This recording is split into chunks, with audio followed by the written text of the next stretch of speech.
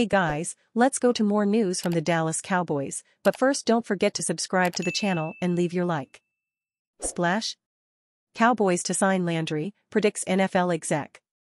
Jarvis Landry is coming off the least productive season of his career, yet there are those who think he might be the Cowboys' splash signing at receiver.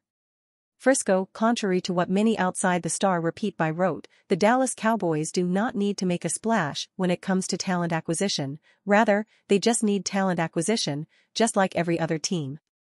There is no conflict between inside the building and outside the Star, however, about a positional need, as the Cowboys themselves made clear at last year's October trade deadline when they flirted with trade ideas for Houston's Brandon Cooks and Denver's Jerry Jeudy, then signed T.Y. Hilton while also whining and dining Odell Beckham Jr. without a deal getting done.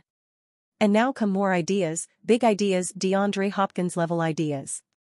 But one former NFL exec thinks he got a match, and brings a debate over whether it's also a splash. The Cowboys are going to look to make a splash at wide receiver, a former NFL exec tells NFL Analysis Network. Jarvis Landry may not be viewed by most as a splash anymore, but he would be a big-time addition. I think that's where he ends up, although other teams will be interested as well. Would that really be upgrading their wide receiver position?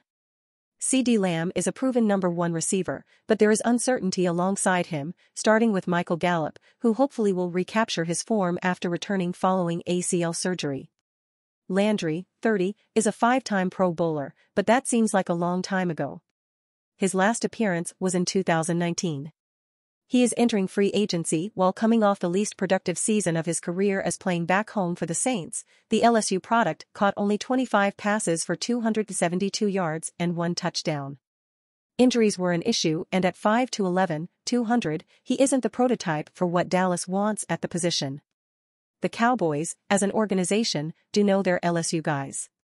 But to us, this concept fits more along the lines of the James Washington signing, which didn't work out, and the Hilton signing, which did a possible helper to sign later in free agency, third tier, and only a slash after the Cowboys' attempts for bigger and better wideouts fail. And you fan, what do you think about Jarvis Landry signing for the Dallas Cowboys? Leave your opinion in the comments.